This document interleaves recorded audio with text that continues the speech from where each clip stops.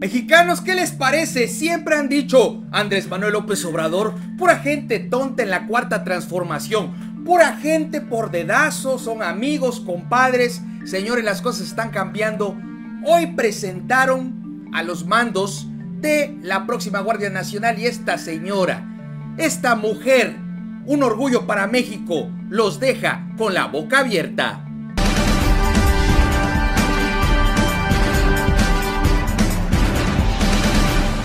Mexicanos, sean bienvenidos a Campechaneando.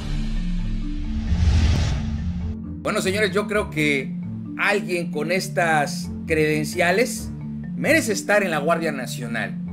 Decían los detractores que pura gente inútil. No es cierto.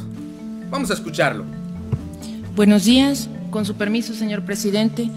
Buenos días tengan todas y todos ustedes. Su servidora Patricia Rosalinda Trujillo Mariel, originaria del puerto de Veracruz. Ingresé a la Policía Federal el 16 de septiembre del año 2009. Soy médico cirujano, maestra en medicina forense, poseo 12 doctorados, 3 doctorados cursados en reeducación y reinserción social, investigación forense y ciencia de la conducta humana a nivel filosófico y 9 doctorados honoris causa. He generado estudios en 34 diplomados, soy autora de 28 libros, coautora de 6.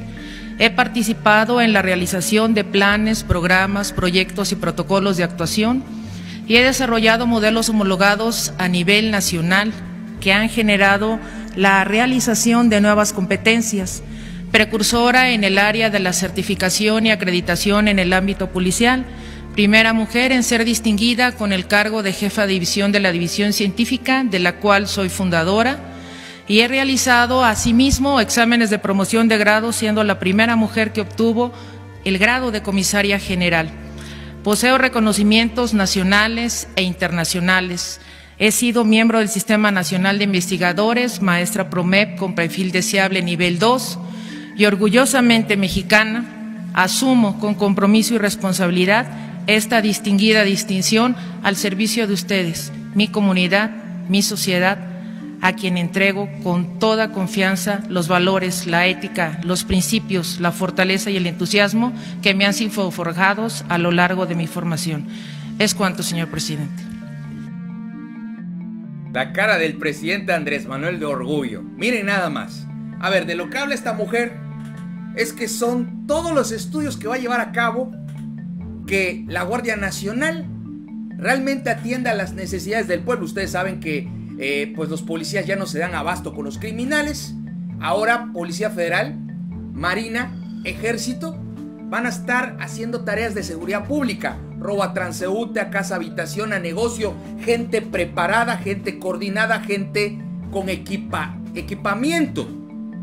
Señores, y esta es una de las mujeres que, créanme, va a decirles cómo deben de hacer las cosas. Esta preparación es increíble. Por otro lado, la experiencia, señores. Le habían dicho a Andrés Manuel, no queremos mando militar, que sea mando civil. Dice Andrés Manuel, bueno, quieren que les demos gusto, no hay ningún problema. Van a ser militares, pero que están a punto de retirarse. Entonces, allí se las pintó bien. Cuando entren ya van a estar a punto de, pero con la alta experiencia, capacidad que está demostrando el presidente, que elige a gente que realmente sepa qué rayos va a hacer. No como Luis de Videgaray, de Peña Nieto, que voy a aprender. Vamos a escuchar, a ver, dice, ¿será que los tenga contentos, presidente? Escuche lo que dice el presidente Andrés Manuel. Esta conformación con los mandos de la Guardia Nacional, que eventualmente muy pronto estarán ya en el retiro, esto sería suficiente para que todas esas organizaciones que solicitaron que fueran mandos no militares en activo estuvieran ya conformes con el nombramiento de los mandos de la Guardia Nacional. Sí, se acordó al interior del Comité de Seguridad escuchar ese punto de vista. O sea, nosotros no actuamos con cerrazón, siempre escuchamos y si es posible y si no afecta lo sustancial, es decir, en este caso, el que opere bien la Guardia Nacional, y que sean militares en proceso de retiro, pues se vio de que era posible satisfacer esa petición. No tenemos ninguna intención de aferrarnos,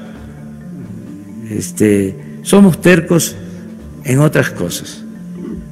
Por ejemplo, somos necios,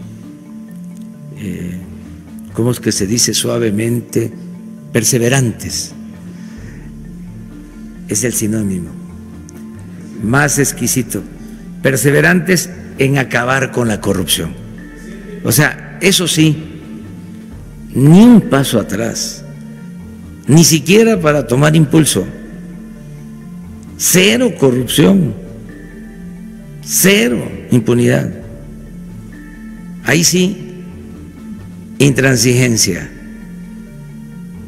porque eso es lo que más daña a México.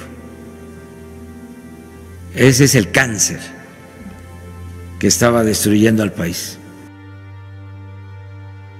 El presidente pues quiere darle gusto a estas personas que no quieren un mando militar en la Guardia Nacional, pero yo digo, señores, pues qué mejor que alguien ya en sus años altos que sabe perfectamente cómo se manejan las cosas. Que por cierto, la gente está muy contenta.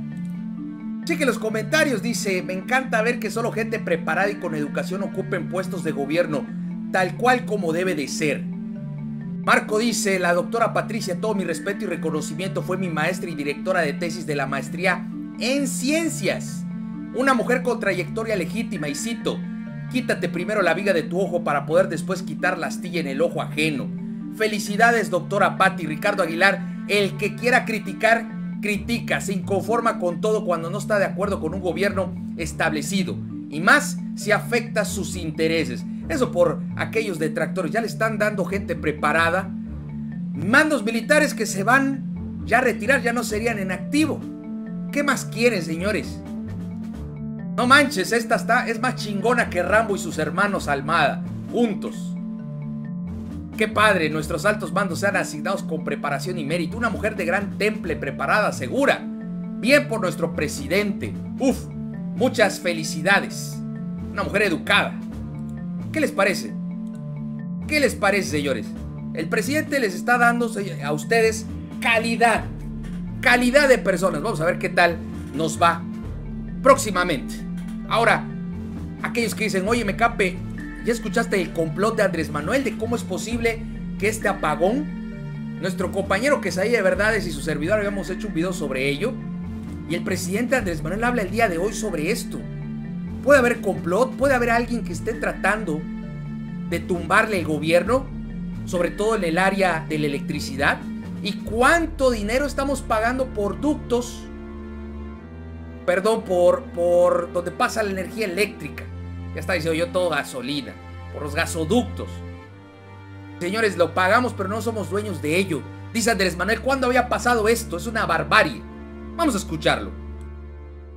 Sí, me parece que el punto en este caso es, la CRE cuestiona que los gasoductos no ofrecen la capacidad necesaria, pero la CRE en otro momento autorizó estos gasoductos, ¿no? Sí, pero no es cierto de que nos vamos a quedar sin gas. Incluso ahora han habido apagones en el sudeste y se está investigando, porque puede ser hasta sabotaje por los intereses. ¿Existe esa posibilidad que existen? De que sea sabotaje? No lo descartamos, okay, porque los dos apagones han tenido que ver, ¿sí?, con incendios en los mismos sitios. Okay. Sobre los ductos, claro, fueron contratos leoninos que se entregaron. Ahora resulta que si están parados, en efecto, hay que estar pagando una multa. Se está renegociando este asunto, porque fue un abuso. ¿Saben? Nada más explicar que se hacen estos contratos, las empresas construyen los gasoductos, les paga la Comisión Federal de Electricidad a precios alzados, porque va a terminar pagando en 20 años, 25 años, hasta 8 veces su costo.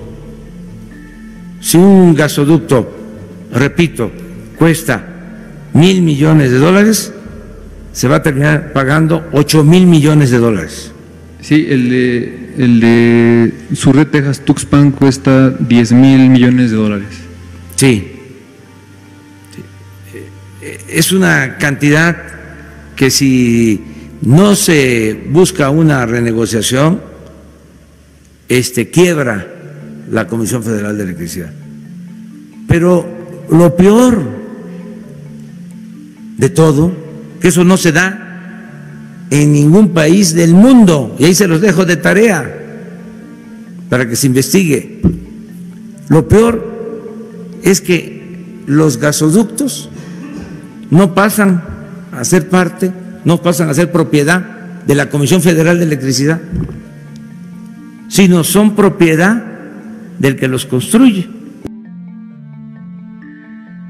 Hágame el bendito favor. Dice el presidente, pues hay sabotaje, no les conviene. También hay renegociación, porque no puede ser posible que pagamos 10 años una obra de esta magnitud para que pase el gas. ¿Y qué creen?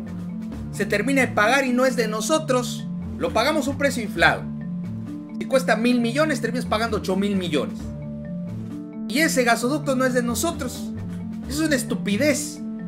Esas son las alianzas que hacía el PRI y el PAN, con empresas que le decían, ¿sabe qué? Tú vas a hacer el ducto, te lo vamos a pagar bien, y al final te quedas con él. Ahí se lo rentas a la CFE.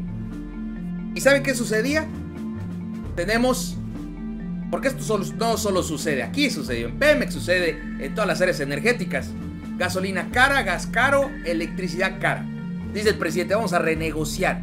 En español, ¿saben qué? Nosotros no les vamos a pagar eso. Y como no se los queremos pagar, andan haciendo sabotaje. Como no queremos que esta robadera siga, están haciendo las quemas para que haya apagones y nos echan la culpa. Ahí estaba Felipe Calderón diciendo, ya ven, no saben nada de esto, porque yo estuve en la CFE y no me pasó. En la época de Vicente Fox, luego fue presidente de la República. Por Dios, Calderón y sus estupideces. Y hablando del PAN y sus estupideces, les voy a pasar un chisme de acá de Campeche. Bueno, Ciudad del Carmen. Este tipo que ven acá arriba había recibido su tarjeta del bienestar, fue exalcalde, o sea, expresidente municipal. Y le empezaron a criticar porque ¿cómo es posible que fuiste expresidente municipal? Te va bien y estás tomando la tarjeta del bienestar. Ante las críticas pasó una semana y ya salió en la sede del PAN. No, es que la tomé para quemarla. Pues si no, o sea, ¿de qué te sirve quemarla? Eso es una locura. Si no vas a recibir la tarjeta tampoco, porque a millones de adultos mayores les sirve bastante. No hagas esa estupidez. Estos fueron panistas de Campeche. Yo les digo que no todos los de Morena o los del PRD o los del PRI o los del PAN, todos son buenos. Hay gente buena y gente mala. Hay gente mediocre y hay gente que hace estupideces. No todos son así, pero miren un ejemplo más. Quemó la tarjeta y habló mal de ella. ¿Cuánta gente ahorita está feliz por este apoyo? En fin, hoy nos damos cuenta de otras tranzas del PRI, del PAN, gobiernos que pagaban cantidades extraordinarias de dinero. Y el presidente les presenta, ya no lo vamos a hacer, estamos renegociando, pero también presenta a una mujer sumamente preparada. ¿Para qué? Para que esa mujer coadyuve con todos aquellos que a ustedes y a su servidor nos van a cuidar a todos los mexicanos. La futura Guardia Nacional. Dale me gusta a este video para que más gente lo vea. Yo soy Campechaneando y los invito a ver mis otros videos.